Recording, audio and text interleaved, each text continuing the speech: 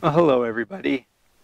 So I'm sitting here in the van. I pulled over on a little logging road off of Highway 99. I left Gibson's, British Columbia on the Sunshine Coast this morning, and it wasn't. It was gray and overcast. By the time I got the ferry across to Horseshoe Bay, it was raining, and it's been raining ever since, all day long. I've driven about 4 or 5 hours today. It rained the whole entire time. I'm on what's called the Sea to Sky Highway, but I never got to see the sky or the tops of the mountains. It's been in the clouds all the time. We reached into the clouds for a while. It was kind of foggy part of the ride, windy, mountainous road.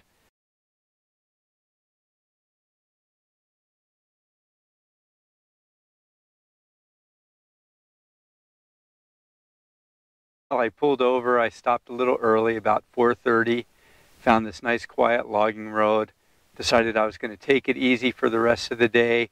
I'm going to do a little bit of editing. I'm going to cook dinner. I'm making pesto pasta shrimp with spinach and asparagus tonight. I'm going to have enough for leftovers tomorrow, so that'll be good.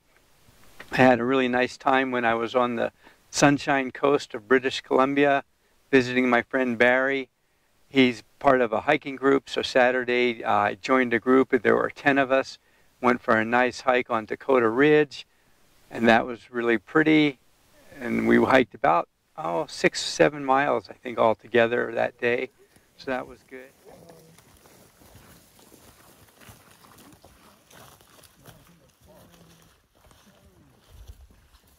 And yesterday Barry and I went out at low tide and went tide pooling and photographing the sea stars, so that was a nice day.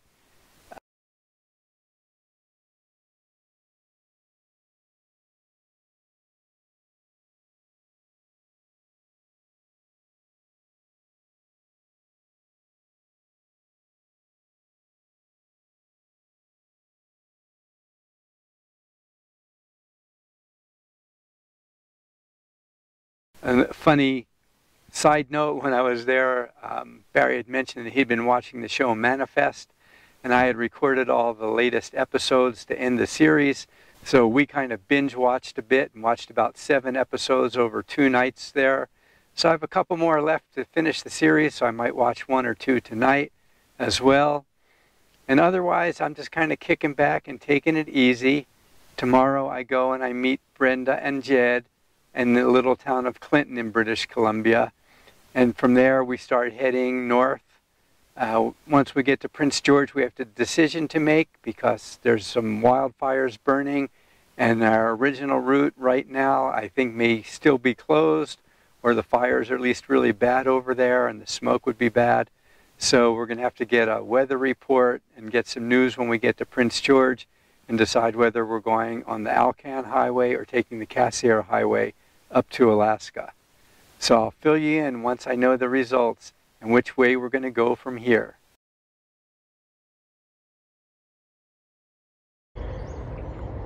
I'm out Scout Island Nature Preserve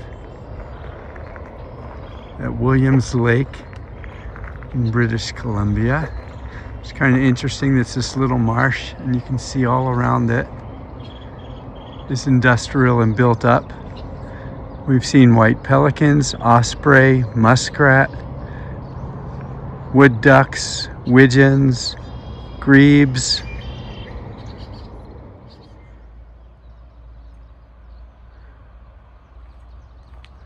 So here I am at Scout Island. It's pretty cool, this little wilderness oasis right in the middle of this industrial and busy area. Definitely worth the stop. One of the biggest challenges here in British Columbia has been finding places to spend the night. We've been trying to find places that we didn't have to pay for. But the first night after I met Brenda and Jed, we decided to stay in a provincial park. And we stayed at Lachlan Provincial Park, and it was only $18 a night, which isn't unreasonable. But if you spend $18 or $20 a night every night for a couple of months, it's going to add up quite quickly. And we didn't build these great, wonderful camper vans that are self-contained. to have to spend our time in a campground when we don't really need one. So for our second night, we decided to scour Google Maps and see if we could find a place that we could stay. So when I'm looking on Google Maps, I'm always looking for a dirt road or something off the main highway that leads up to an area that looks like it has a clearing or a place we could park the vans. So I was scouring the Google Maps and searching all the dirt roads that went off, and found one that led way up into the hills and led up to several lakes. And we noticed that it actually led to a place called Carp Lake Provincial Park, and there was a campground in the provincial park. But I noticed right on the edge of the provincial park, before you ever got to the campgrounds, there was another lake called War Lake, and it looked like there maybe was some turnouts or pull-out areas that we could go into on War Lake and spend the night. So we made our turn off of the road, and we drove up this dirt road for quite a ways.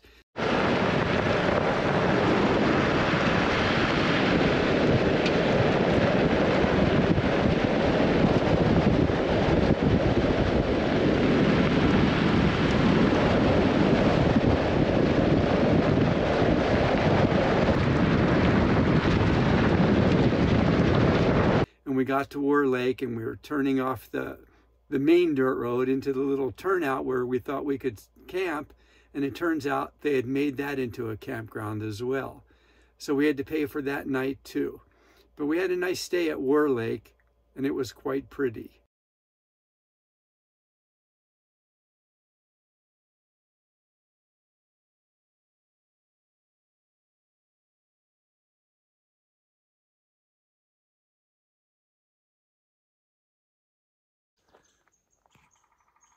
So I want to share with you the latest look in Western wear, or at least Northwestern, up in British Columbia, where the mosquitoes are so bad that I actually had to sleep with my net on last night because there was one rogue mosquito inside the van that I couldn't eliminate. As I speak right now, they're kind of landing on my hands and trying to bite me. But I'm sitting up here at War Lake in British Columbia listening to the woodpeckers. I'll be quiet so maybe you can hear.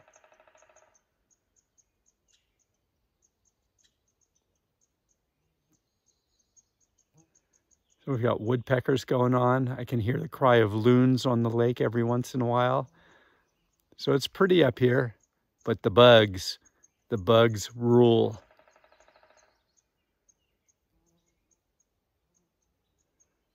So we're going to head away from here today, heading further north. Not quite sure where we're going to end up, but so far it's been a fun adventure. We're going to do a little hike out to War Falls. I'm going to shake the bugs off my hands here. I didn't put bug lotion on yet today, so that's the next order of business before we start our hike. From there, we also hiked down and we saw War Falls, which were really beautiful, and spent some time on that walk. So this is the new look out here in the forest in British Columbia. Full headgear, full net. You got to be careful, the bugs are pretty ferocious. So I'm on a little walk out to War Falls, and Jed and Brenda are ahead of me, but sounds like it's supposed to be a pretty nice waterfall. So we'll see what that's like when we get there.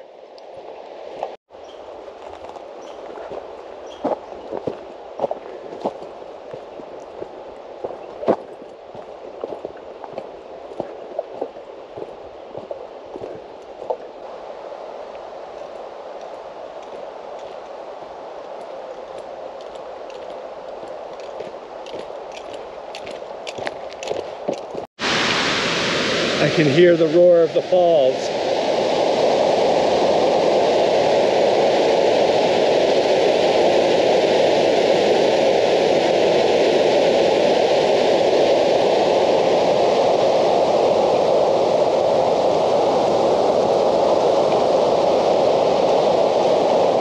We'll go see what it looks like.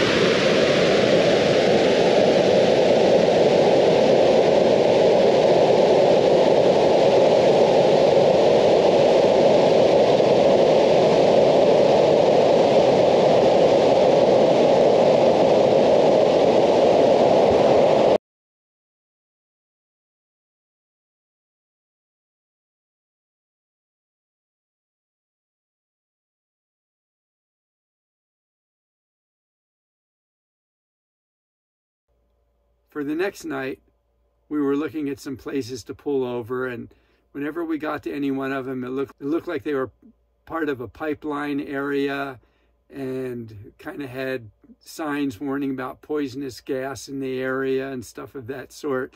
So none of those places really kind of panned out that we had marked. And it was getting late, we were getting tired, we were hungry. So we ended up pulling over in a rest stop right along Highway 97.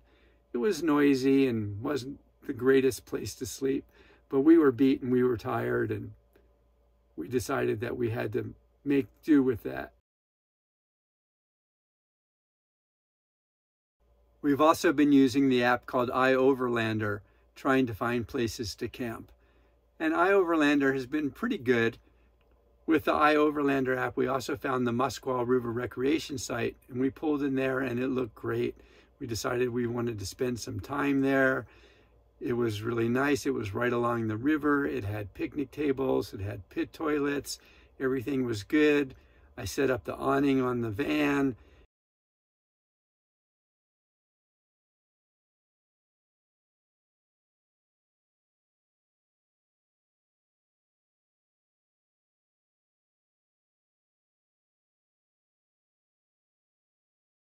We were out taking pictures, walking around, and I turned around, and all of a sudden there was a column of smoke that I hadn't seen before, and it wasn't too far away. Came back and checked all the apps and saw that it was a small fire, and they thought it was contained. About 2 hours later, the billow of smoke got larger. We went back and checked the app. The fire had tripled in size, and it was now out of control. And we had to take off because we thought wouldn't have been a very comfortable night's sleep worrying about that fire and the smoke coming in. Well, I'm totally bummed. We had a great campsite. We were hoping to spend 2 nights here. It was beautiful right by the river. We were watching a little fire that was nearby, and the fire just tripled in size and went from under control to out of control. The smoke's supposed to come our way, so we decided to bug out. And I'm totally bummed because it was such a great place. Had the awning set up and everything, and I was really looking forward to not having to drive and scramble and try to find it. Okay, so I have to hold this. So I was really hoping to have a place that we could just settle down for a little bit. Now we've got to scramble and try to find somewhere else, and it's getting close to dinner time, and all our plans are screwed up. So I'm a little bit bummed about that, but at least we won't be here for the smoke and the fire. So I guess it could be worse. And that's about all. I'm just bummed, totally bummed. It was such a nice place. So we used iOverlander again, and we found a little rest stop further up the road, about 40 minutes up the road. And there was a little note that if you pulled behind the rest stop and took a little dirt road that was bumpy at start, it led to a nice clearing.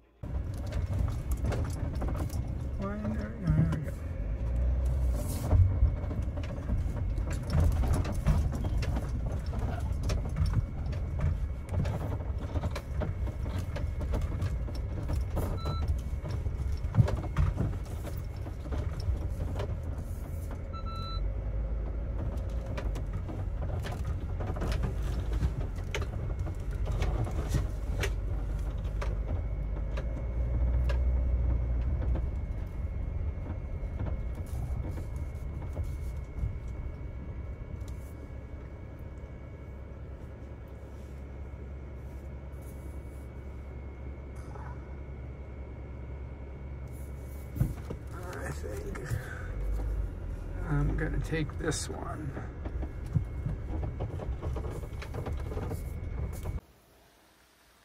Well, we got displaced from our wonderful campsite, but we ended up somewhere pretty nice. This is where we're gonna spend the night. It's just starting to rain. You can hear the thunder.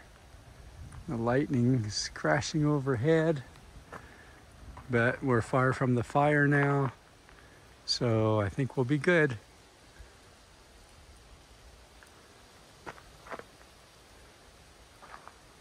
Looks nice that way.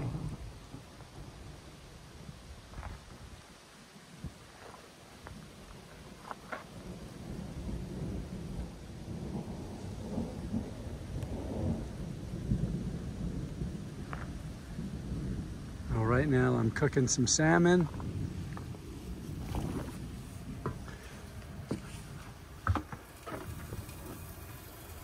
Waiting for the rains to start.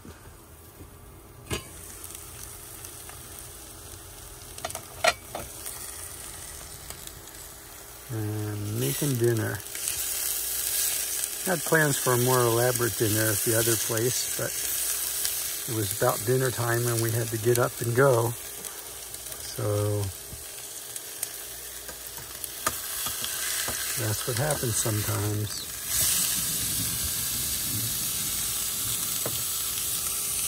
But we make do. So this is it. Life on the road. Well, the rain's starting to get a little bit louder on the roof. It'll be interesting to see how hard it gets. Hopefully we're safe here. But my dinner's ready and I'm going to enjoy. Well, the rains came along with the lightning, the thunder. But I'm safe and secure here in Wanderer.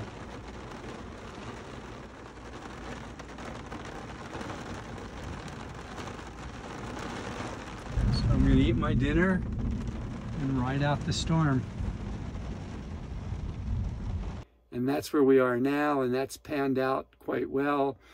But you just never know what you're going to find, and hopefully we're going to be able to use the app and gauge our places and do a little bit better. I really like to pull into our camp spots kind of early, early and have dinner, maybe photograph from the camp spot. I don't like it when I have to pull into a camp spot late at night, scramble around, try to make dinner, find to get situated. So that's all going to take a little bit more practice, but hopefully between Google Maps and iOverlander and wherever else we can find, we're going to get better and better at finding good campsites.